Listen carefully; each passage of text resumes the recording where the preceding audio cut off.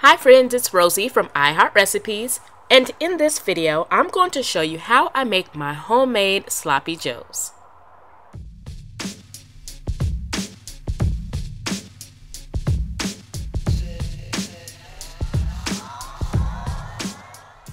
Okay, so I'm starting off at my chopping board and I'm going to dice some onions and peppers. I'm using yellow onion even though they look white on camera, and I also have some red and green peppers. So now I'm going to brown my meat over medium heat. I'm using ground beef, but if you want, you can use ground turkey or ground chicken.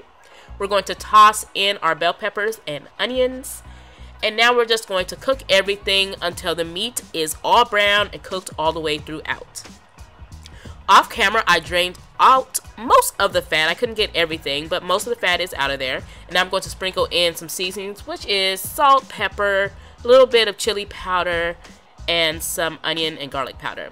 So even though I add garlic powder, I also add some minced garlic, and I'm also going to add in a couple teaspoons of Dijon mustard. I'm now pouring in some white distilled vinegar, and I'm going to pour in some tomato sauce. Followed by the tomato sauce, I'm going to add in a couple tablespoons of brown sugar. And now I'm going to mix everything until it's nice and well combined. Now we're going to let this simmer over medium heat for about 15 to 20 minutes. And when done, you are ready to build your sloppy joes. So don't forget, if you enjoyed this recipe, please be sure to give it a thumbs up. I would really appreciate that. Also be sure to look below the video, grab the link, and share the link with your friends on social media such as Facebook and Pinterest.